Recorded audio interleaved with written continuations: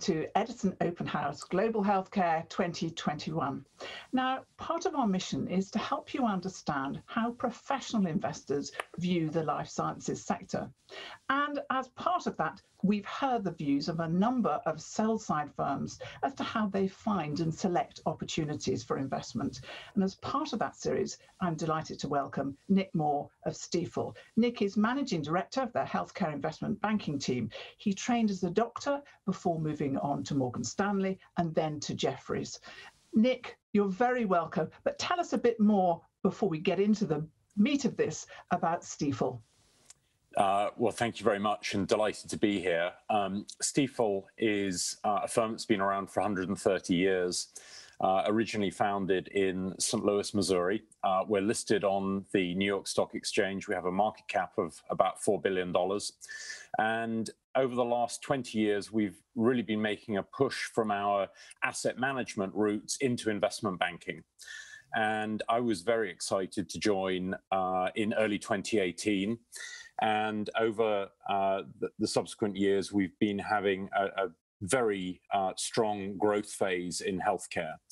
And that's been on both sides of the Atlantic. And I think one of the things that we do a little differently to other firms is we run our healthcare business as a globally integrated effort.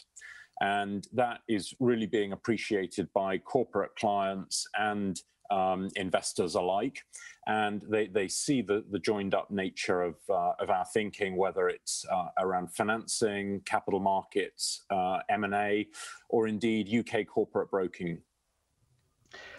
What trends are you seeing in healthcare at the moment? So I think almost a year into a global pandemic, clearly healthcare has been top of mind for investors for quite some time now. And we're seeing an even broader range of investors focusing on the sector, including a lot of generalists.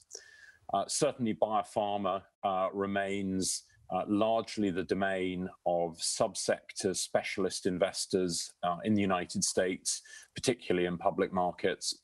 But I think some of the medtech opportunities and diagnostics opportunities, which are more readily understood by generalist investors, are seeing broader-based demand and interest from investors than they have for many years.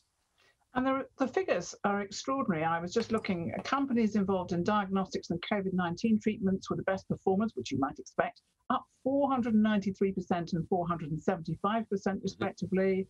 Small molecule drug development, 286% up. Research tools and data, cell and gene therapies also performed exceptionally well. So, 2020 has been a bumper year in many ways. Very much so, very much so. And I think, that is, it's obviously good news for companies, it's good news for investors, but I think more broadly speaking, it's good news for humanity that we've been able to advance, particularly with COVID-19 diagnostic tests so quickly, that we've been able to, with the work of companies like AstraZeneca, Pfizer, BioNTech, Moderna, and others, to develop vaccines so quickly. I think the fastest vaccine before 2020 was developed in about 4 or 5 years. To bring that down to 9 months is really quite startling. So I guess that in this year, it's been relatively easy to make a return in this sector. But in, let's say, more normal times, how would you look at an investment? What would you think of as an opportunity, and how would you start? Sure. So I think at the end of the day, it ultimately, whether it's a diagnostic or a therapeutic, it really boils down to what's the size of the end market. How much of that market do you think that you can gain, and what do you think the pricing for that product, whether it's a therapy or a diagnostic, would be? And those are all the fundamental drivers of valuation. And then with some appropriate assumptions, you can discount that back to derive a value of the company today. But ultimately, biotech and biopharmaceutical development still remains a pretty high risk enterprise. But I think what is so exciting is that there are so many investors, particularly in the US, that are willing and able to do the extensive diligence around these opportunities and indeed to allocate significant amounts of capital to advancing those programs. You mentioned pricing there. Is there going to be a crisis of affordability post-COVID? I mean, we've seen health systems all over the world in crisis and economies are in crisis. Do you think that affordability is going to get, a much bigger spotlight? So I think affordability has had a pretty big spotlight for quite a few years now. And, it used to sort of come sharply into focus on a 4-year cycle around US presidential elections.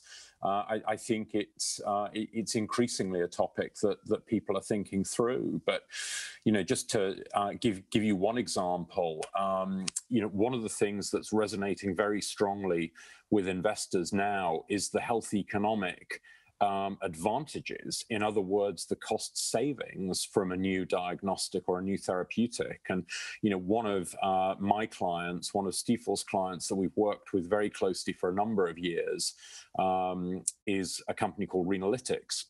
So this was some intellectual property spun out of Mount Sinai in New York. The company listed on the AIM market here in the UK back in 2018. We helped them do a very successful follow-on in London in the summer of 2019. And then we were incredibly excited to dual list the company on NASDAQ last summer, raising $85 million. That was really the first significant pre-revenue diagnostics IPO in the US for over a decade. And one of the reasons for that was the highly compelling health economic argument around their diagnostic, which in short is an early AI-enabled diagnostic for diabetic kidney disease. And by testing people early and identifying those problems early, it actually allows health systems to make dramatic cost savings over a 3 to 5 year horizon, even accounting for the cost of the test. I mean, there's a big trend towards value-based pricing, but where do governments and regulatory authorities and health systems sit when it comes to cures? Because I think, or I suspect, there may be a bit of a fight about how much value a cure has. And particularly, of course, that's true of cell and gene therapies. Indeed. And, some sort of slightly cynical industry commentators have sort of observed that, maybe pharmaceutical companies don't want to cure diseases at all, that they actually want to turn everything into a chronic condition, because then you have that recurring revenue model. And that's something that large corporations are familiar with and understand. Now, of course, I don't actually share that slightly cynical point of view myself, but it's been brought into sharp focus with gene therapies in particular, where this is, to all intents and purposes, a cure. If you go in and you fix a deficient, defective, or indeed missing gene, now obviously the durability of that response, in other words, sort of how long that quote unquote cure lasts for, it varies and needs following up after patients are treated, and I think will actually be one of the key factors that will actually enable payers to make some of those reimbursements more manageable. So you will probably get stage payments over a number of years, and that the payment in year 3 only comes in if the patient is still cured, quote unquote, in year 3. Nick, we've seen, as we've mentioned, that 2020 has really put the life sciences sector in the spotlight, and that's brought lots of good things. It's raised the profile, it's really brought a lot of money into the sector and investment. But has it also been a hindrance, and has it, somehow altered investment opportunities? Absolutely. And, I think clearly companies that have been conducting clinical trials have been particularly affected. Some of the oncology trials in particular, where, patients who by definition, because of their cancer, have a degree of immunosuppression, people have not wanted to bring them in to hospitals where they could catch COVID or be exposed. And if you're trialing an oncology drug, those trials have either oftentimes been delayed or even postponed indefinitely. But I think that's sort of the one side of the coin. The other side of the coin that we've seen is that regulators have really gone out of their way to try to help companies keep trials on track. And for example, another company that I work with very closely called Calliditas, based in Sweden, which Stifel listed on the Swedish exchange in 2018, and then dual listed on NASDAQ in the early summer last year.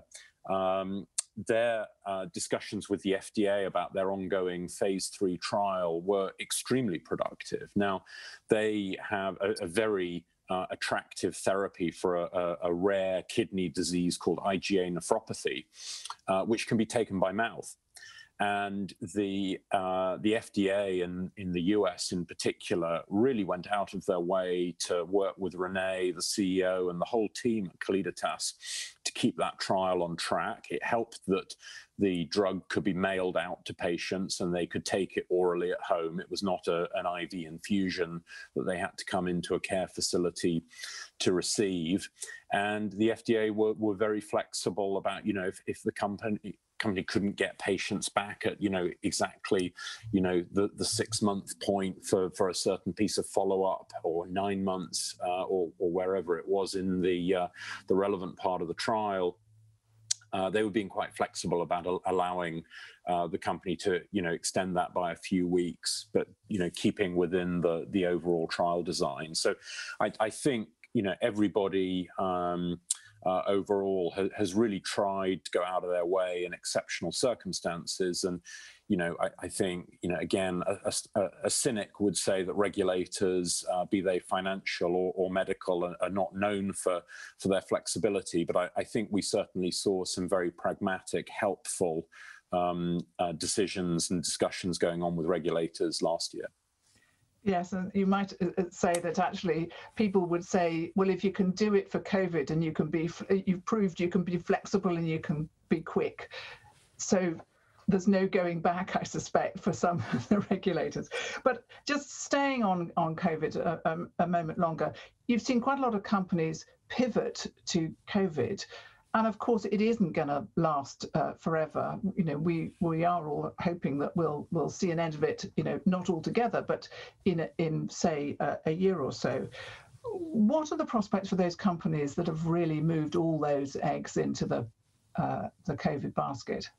Yeah, look, I think some companies have, as you say, moved all their eggs into the COVID basket. I think that's a relatively small number, actually. But I think the way I think about it is in 3 categories.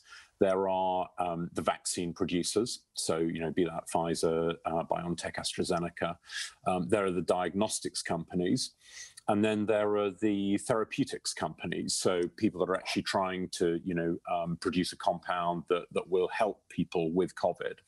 I think the general buy-side consensus is probably that the companies that are most exposed are those producing therapeutics, because as vaccine rollout extends, particularly to the most vulnerable categories of people first, I think there's probably to use a technical term, probably the highest beta, the people that are most geared to sort of a negative downside reaction around sentiment or for a public company share price, are those companies focused on COVID therapeutics.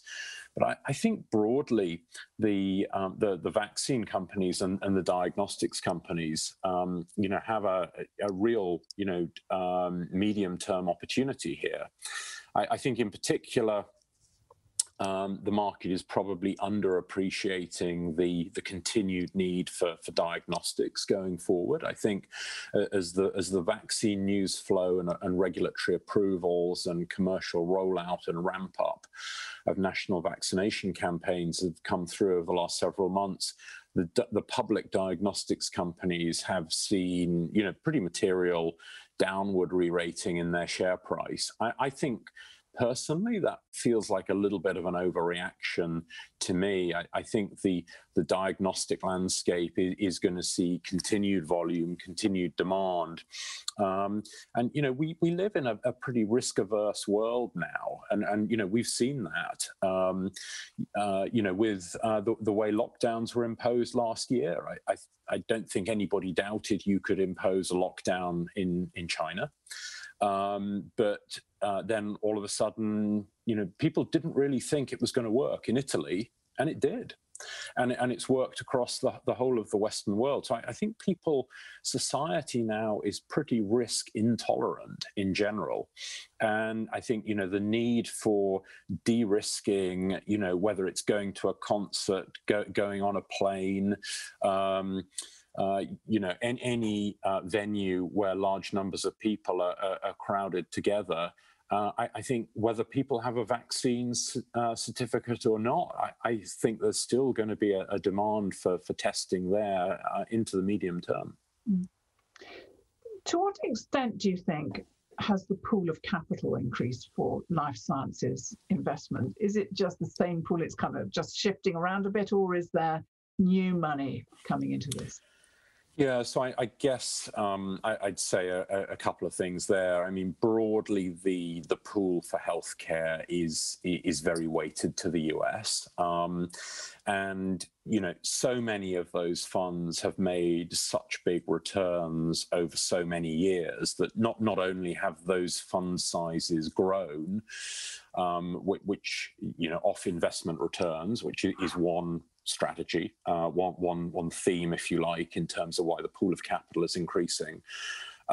There's been a lot of M&A in the sector. So, these smaller biotech companies continue to get bought for, significant valuations. And, just earlier in January 2021, we saw Sanofi acquire Kymab up in Cambridge for, $1.1 billion up front, with another $350 million of milestones in the future. So, significant amounts of cash being deployed, which ultimately goes back into the hands of the investors backing these companies. And then thirdly, success breeds success. And as these investors have made consistent big returns for their underlying investors, be it, institutions or pension funds, those underlying investors have in turn continued to allocate more capital to healthcare. So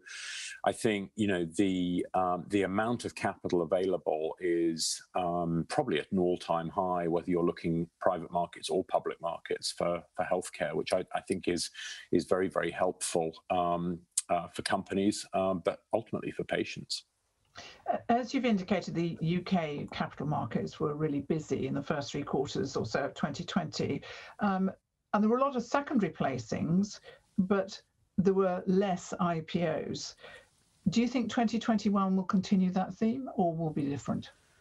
It's really interesting. And, last year in UK capital markets in 2020, I think there were sort of 2 types of follow-on raises, if you like. There was sort of the, shoring up balance sheets that were becoming stretched. Fortunately, mostly not healthcare companies, right? So, this is sort of hospitality, leisure, retail, real estate, in particularly sectors exposed to retail and office real estate. And then, you had the sort of, for want of a better word, the front foot placings, the healthcare companies going out and tapping the markets and raising money, whether that's, companies like Calliditas and Renalytix raising money in the US and bringing that capital back to Europe and the UK, or, it's companies like, one of my other clients, company split between Weatherby up in Yorkshire and Cambridge called Avacta, who raised a lot of money in order to move forward with their COVID diagnostic tests last year. Synergen, again, out of the University of Southampton, raised a lot of money for their COVID therapeutic, where they had some really, really exciting data last year. I think the theme is going to change a little bit in 2021. And, obviously an IPO takes 4 to 6 months to prepare for in general, whereas, if a company's public already, you're talking, maybe as little as one, 2, 3 weeks to prepare a follow-on offering. So there's just a lead time factor there. But certainly looking at my pipeline, and I can't give you any names yet, but we're seeing a lot of private companies in the healthcare space now wanting to list on the UK market. And, healthcare IPOs in the UK, that's been a pretty quiet space for quite some years. So I'm seeing that as a, really quite a significant change and indeed a very positive one. That's very interesting you say that, because you've already indicated that Stifel, one of the things that you're an integrated, you think about, the global healthcare economy rather than just the US or the UK or Europe. And do you think it will go the other way as well, that, European companies will go to for US listings?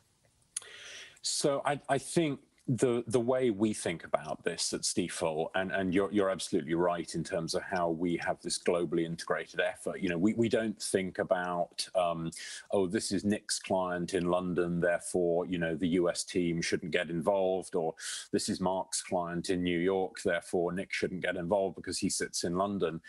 It's very much about building high quality, trusted relationships with those corporate clients, and then finding them the best group of investors for their stage of investment as they go through that corporate life cycle. And one of the reasons that Renalytix listed here in the UK back in 2018 was public market investors in the US were just not ready to provide that kind of risk capital for them to go public in 2018. And even when we dual listed them back on NASDAQ last year, it was still at a relatively early stage for the US capital markets. So, I think that's a perfect case study for how Stifel looks to work with companies. You have some intellectual property spinning out of Mount Sinai in New York. You have a management team of American nationals split between New York State and Utah in the US. You have backing from EKF, a company based in Wales, listed on AIM, and some very thoughtful UK investors backing that company to list on AIM.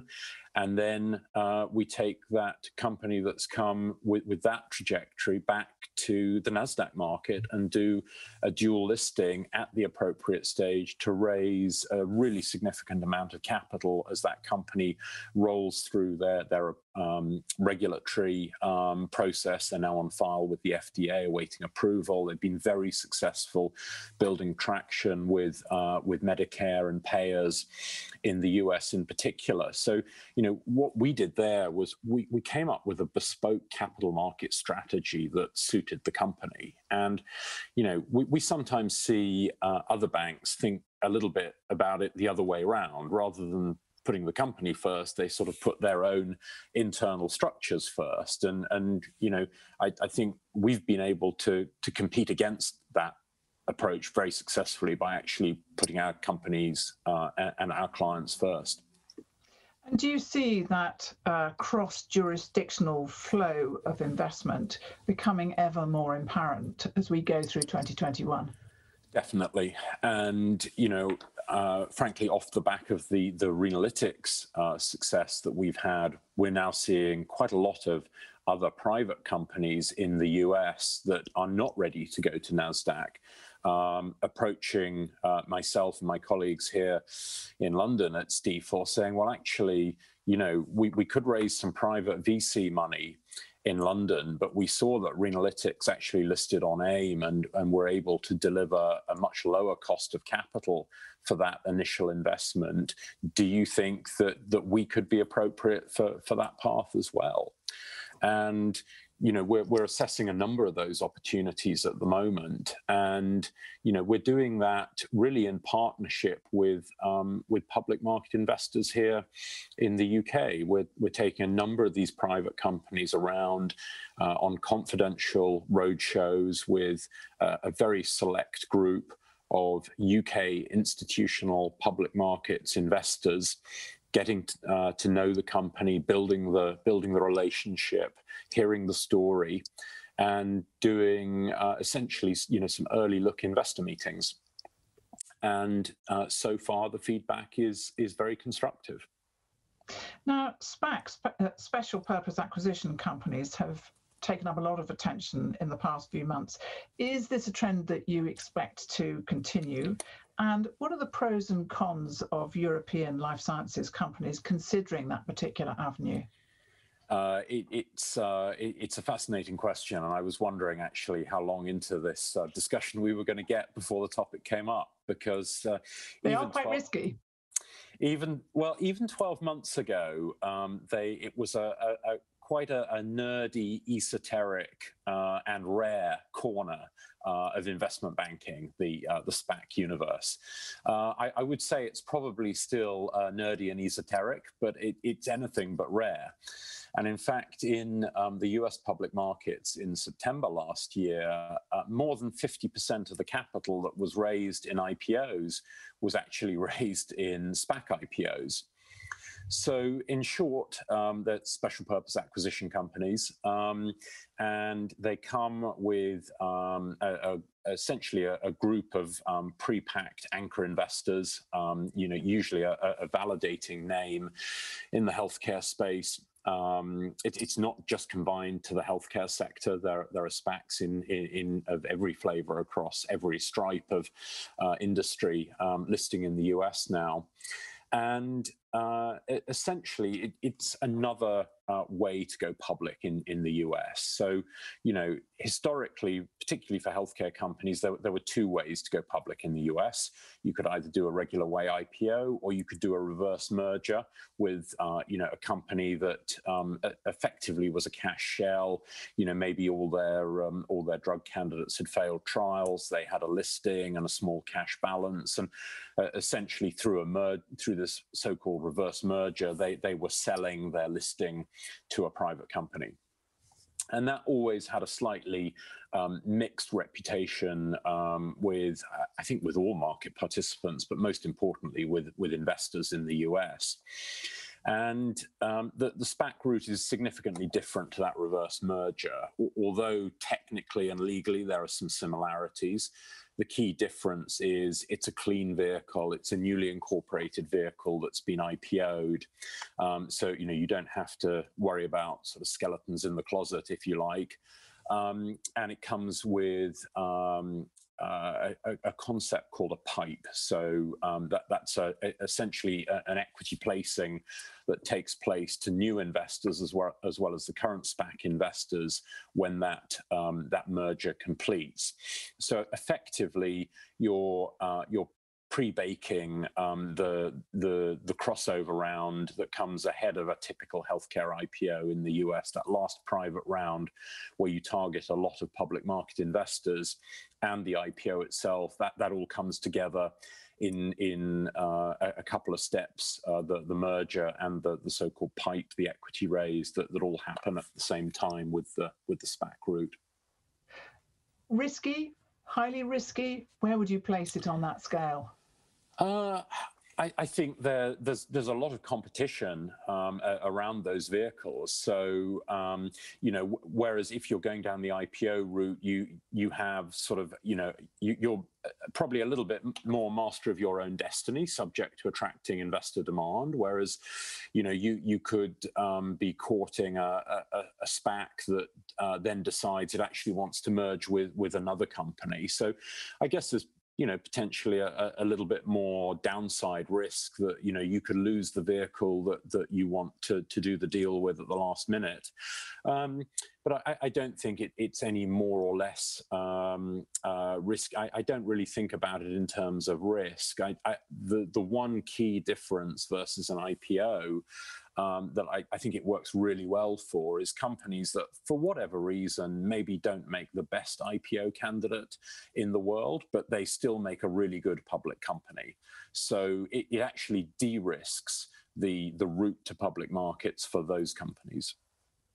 Nick, this has been a fascinating conversation, and I wanted to close with your thoughts about 2021. I mean, 2020 has been a dreadful year in so many ways for so many people. I mean, the life sciences sector, we've said, has performed magnificently despite it.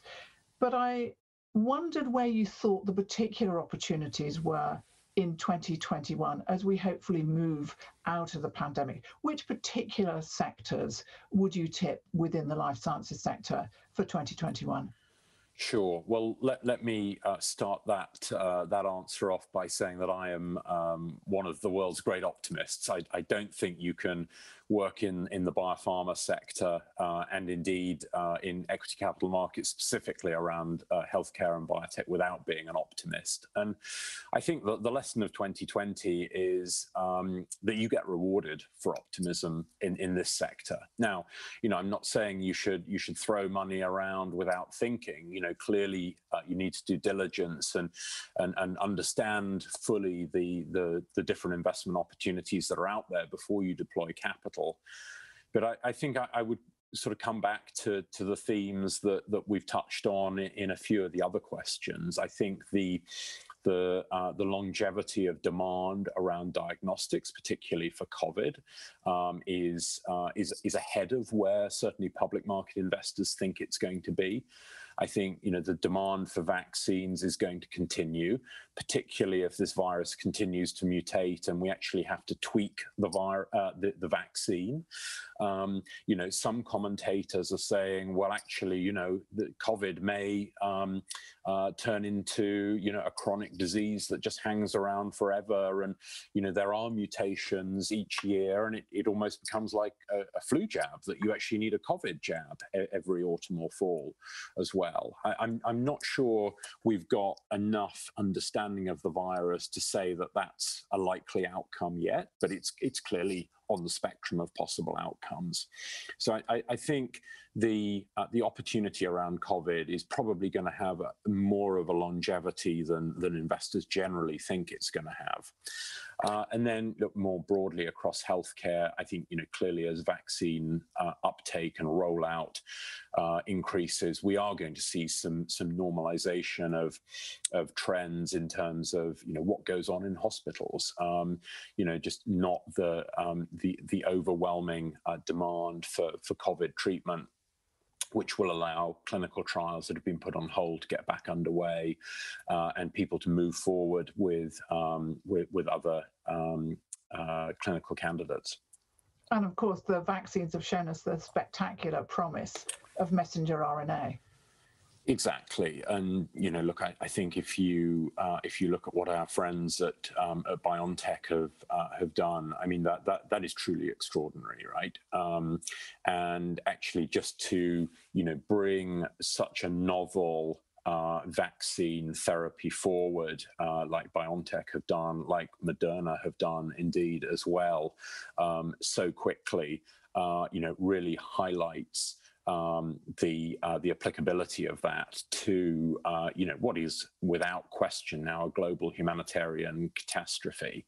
I think I read over the weekend there have now been over 2 million deaths from COVID since the start of the pandemic on a global basis, and the other point, just picking up on a remark I made a moment ago, of course, the beauty of the mRNA approach, of course, is if the virus mutates, you can go in and just tweak that mRNA message. You change a few letters, you change a few bases there in the message. So it's.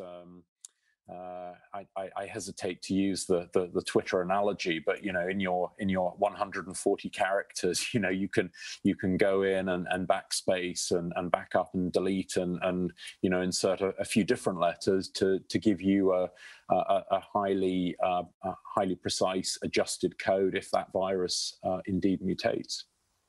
Nick, it's been such a pleasure talking to you. And actually, I think in summary, one might say that the life sciences have really proved themselves in a spectacular way this year, and it makes us all proud to be associated with them. Thank you.